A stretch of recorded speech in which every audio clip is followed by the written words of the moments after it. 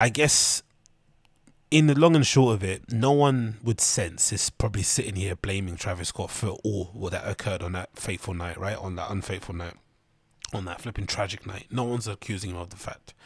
But he did contribute, obviously, to it in some extent, because once it was known that people were passing out to that extent, especially, usually at these festivals, there's always somebody on the ground that has maybe a line to other people. There's always a chain of command, but a way to kind of report what's going on right on the ground. It might not, it might take a while to get to the person that makes the decisions, but there's always a person that can kind of relay things back, right?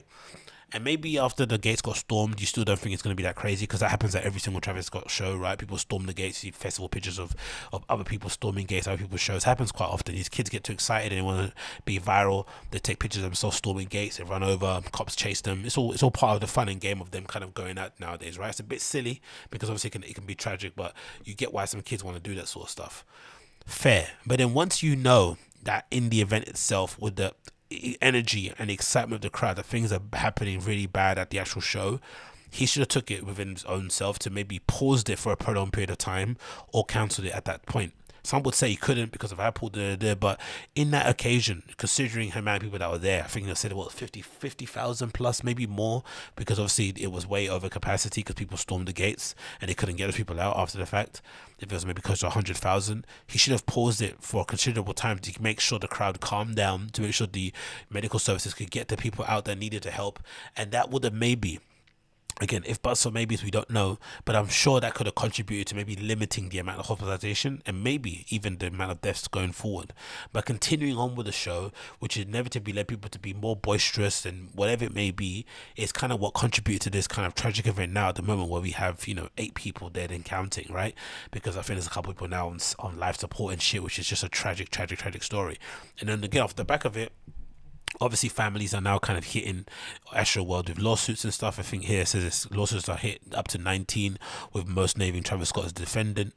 It says here, courtesy of Rolling Stone, the flood of the lawsuits stemming from the Friday night fatal Astroworld crowd control disaster top 19 as of Monday. All named concert producers, Live Nation as one of the lead defendants, with most going after Travis Scott. Festival goer Christian Parodies is seeking at least a 1 million from the Live Nation, and even Drake in one of the suits. Alleged Drake joins to as a surprise, I guess, on stage and helped incite the crowd to a level that was out of control. Paredes was at the front of the general admission section and felt immediate push when Scott took the stage at 9 p.m. and was severely injured in a stampede that ensued, and 9-page lawsuit states, right? So obviously all that stuff's happening, and then tragically you've got this, which kind of details the victims, obviously, of the Astroworld catastrophe. Again, all really incredibly young college students and stuff. You got a guy here called Franco Patino, 21, a senior from the University of Dayton, Ohio, that passed away. You've got a kid here called John Hilgert, 14 years old.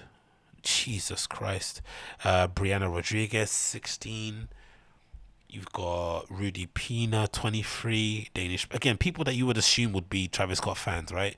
All within their kind of early 20s, young teens, right? Late teens, sorry. Just absolutely Travis. Alex Acosta. The kid before that was Jacob E. Jurinick. Like, really tragic, eh? Madison Dubisky.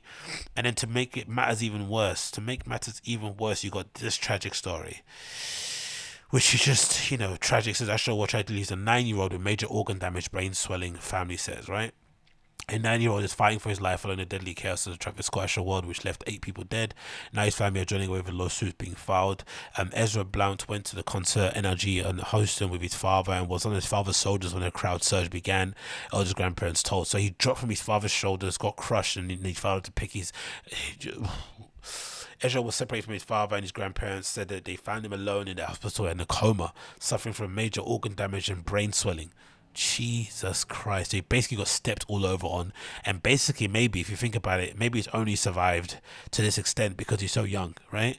Like, he's small, innocent child. Ezra Grandpa said he didn't deserve it. He didn't deserve it at all. He just coming into town to see one of his favorite artists and to be trampled like that, and really left that hospital with no one knowing where he was. That's heartbreaking. So 9-year-old kid. And then we've got lastly this story I think these are 2 people on life support I've seen so far, which is why some people are saying the numbers are being underreported, because allegedly there's a lot more people that have kind of died associated with the festival that people don't really want to name. I don't know what's going on, but it's a lot of crazy shit. It says here, Texas A&M student has no brain activity after being injured at Astroworld festival. It says here, 22-year-old Texas A&M student or senior has shown no brain activity. Bariti Shahini has been critical condition and is on a ventilator. Her family told ABC Tuesday morning that they're meeting to determine what to do next. So basically, brain dead, to what I can see here. Shahini and her sister Narata Shahini and her cousin Mohit Belani went to the concert together but lost each other when the crowd surged. Once one person fell, people started toppling like dominoes. It was like a sinkhole. People were falling on top of each other. Belani said there were like layers of bodies on the ground, like 2 people thick. We were fighting to come up at the top and breathe and stay alive. Barati was taken to Houston Methodologist Hospital by ambulance. Paramedics gave her CPR on the way. But Nahati, Sahini and Belani had both lost their cell phones. They couldn't find Barati. Once we let go of her hand, next time we saw her, we were in the ER. Jesus Christos. And again, the Sabbath GoFundMe for the young lady as well. So if you want to contribute to that, then I'll leave that link as well in the show note description for you to contribute to I think you pronounce it Bahati Shahini's Astroworld Recovery Fund. You know, cute girl now has been basically left completely brain dead after just going to the tender concert. So as much as people want to say that, hey, it's not Travis Scott's fault, yes, for sure it isn't, but the lack of regard for his fan safety during the show is definitely evident, especially now people are posting up clips of all these other musicians from various different genres making a real effort to pause the show and to calm down a crowd when they get too rowdy. I think this is in everyone's interest, even in a flipping DJ world that I'm in, right? Techno world. When a crowd gets too crazy, sometimes the promoter will tell the DJ to basically play something to like calm the crowd down, like basically a what they call it, a crowd cleanser, a dance floor, like when you want to clear the dance floor, right, to kind of get the crowd or to kind of recalibrate everything in terms of a mood. People do that all the time in the DJ world. So for Travis to make no effort to calm the crowd down and to really take prolonged breaks to do it is really kind of unsettling. People coming out and saying that he couldn't because Apple told him he had to stream, which was crazy because in the end they did get a full show. Apple did get a full show in the end. They went to stream a full show and they got a full show, so maybe that was the whole extent of it. Then of course, I think if I'm not mistaken, this girl or somebody, or the Barati Sahini girl, she might have been the one, because there's the videos and images of a girl that gets taken out of the crowd. The security team drops her on her head, right, accidentally. They pick her back up again, and then a couple of minutes later, that same where they are standing, where they pick that girl up, Kylie Jenner and Kendall kind of walk through there with their VIP guests. That they kind of come through. That's when they leave. So it's kind of just, it goes to show, and it's just bad optics, right? In terms of people are dying in a general admission crowd, but then the VIPs have to, basically get given a clear passage to get back to their kind of motorcades and go back home in complete safety. Again, not their fault, but it's just the optics of it just look really terrible. Again, Travis Scott's apology was probably the worst I've ever seen. Doing a black and white filter video with that kind of fake distress rubbing on his face was bizarre. Why he couldn't just sit in front of a camera, just talk really plainly and openly to his fans about what happened and just say what he can do, he's going to do what he needs, whatever it takes to kind of rectify this issue, was out of the bat. I don't know why he didn't do that. The statement and the notes app was already classless. Then the video with the black and white filter, I don't know. Sometimes I worry for these people when it comes to their lack of flipping soul and whatnot. But again, man, like another stark reminder, I think, overall as to how, I won't say dangerous it is in these festivals. Another maybe stark reminder about like who you, like picking your heroes very carefully. Maybe that's a lesson in this, and that kind of stark reminder. Pick your heroes carefully, pick your events carefully too, because this is a newly founded sort of festival. It's not something that's been kind of honed and sort of perfected over the years. We have a lot of complaints about some festivals in terms of the sound, in terms of lack of flipping toilets and shit, and maybe drinking stations. But one thing you can't say about most festivals that you go to, especially some of the established ones, that people just don't just die because of crowd, not adequate crowd control. They might die because of bad drugs they might have taken. Again, your own responsibility. You ingested that shit. Again, you shouldn't. Maybe security should be, or the people in the venue should be limiting those kind of bad drugs that come in. But again, there's a part of personal responsibility in that regard. But no one dies through bad crowd control. Most of the top festivals, not to this level anyway. So for them to do to this level obviously shows in some respects some poor organization and safety protocols were obviously put in place. And then of course the musician himself didn't didn't help matters. He didn't try and stem the hype. He didn't try and calm it down. There's lots of footage of him talking in previous times about how much he likes the carnage and the rage and all that shit. And now it's coming back to bite him. And it is what it is. Whether or not this will impact him overall, I very much doubt it. I am interested to see what companies like Nike do when it comes to its collaboration. Will they pause them? Will they delay them? Probably not. But the sad part about it is most likely that will definitely add to the value of the shoes. That'll definitely make the shoes way more popular than what they are now, because they're going to be shoes that won't be ever made again. It's like the young, was it ASAP Bari, when he got in trouble for that sexual stuff, when that video came out of him taking off the duvet off that girl in a hotel. They cancelled his Nike deal, or cancelled his Nike Air Force that were meant to come out, but then the ones that were around ended up tripling up in value because they were basically rare, right? There's no more of them. They didn't ever come out as a GR, as they didn't ever come out to the general public in that respects. So as bad as this may be for him in terms of reputation, it's going to be good for the value of the brand overall and the value of the shoes, because they're definitely going to shoot up. And for in general, Nike, doesn't strike me as the most ethical or moral company in the world, so they're going to just do what they need to be done to kind of get the shoes out. And yeah, his career won stuff. I think his fans that still love him will still end up going, copying tickets and shit. I don't think that's going to hamper things.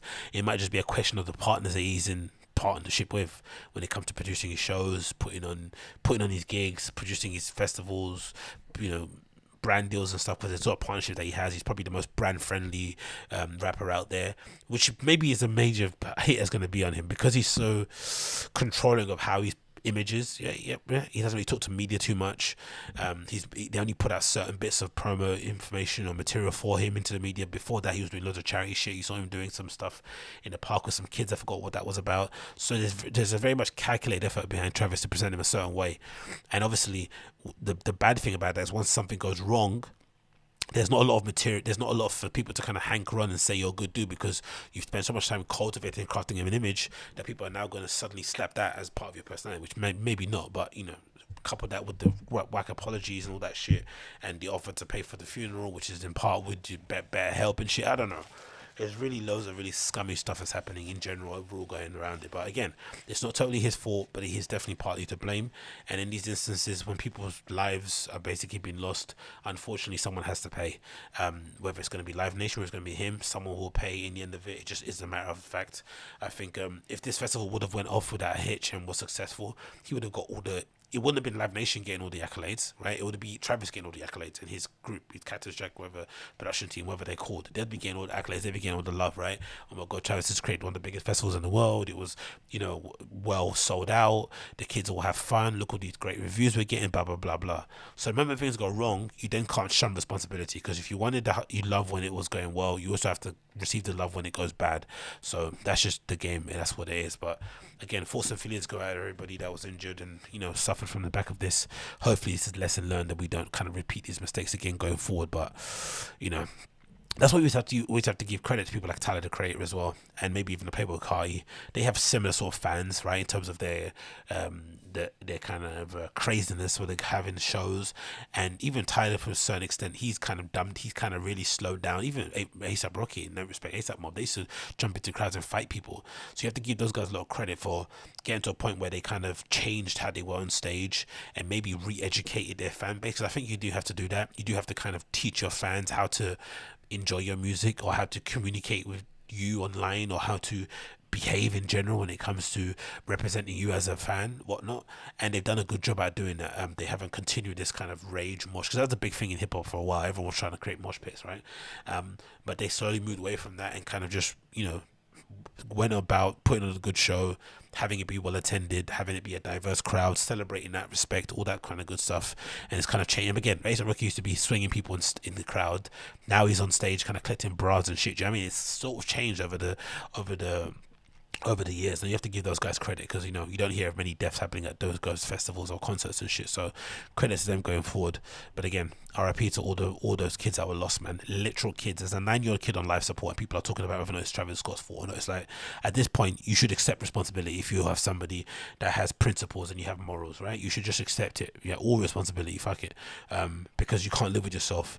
But the fact that people are trying to blame off to other people. You know, there's a story about people getting injected with some sort of substance that's making them go crazy. I don't know. All these really weird distractions are going on, all to kind of subvert blame and shit. You got Khloe Kardashian over there posting first traps and doing her thing. You know what I mean? Everyone's trying to divert people's attention, but let's just focus on the families, focus on the victims, focus on trying to find out exactly what went on, what occurred, who's to blame, and then try and go from there. Because, you know, until people have someone to blame and someone they can rest assured is going to pay in some respect, it's kind of difficult to even start the grieving process. You know, which is obviously going to be difficult because all these people all had their lives ahead of them. They all went to a concert. They didn't go to nothing crazy. You know, you don't expect to have receive a call that your kid is in a coma after the back of going to a concert. Do you know what I mean? It just doesn't make any sense. But yeah, RIP to those lost. RIP to the lost.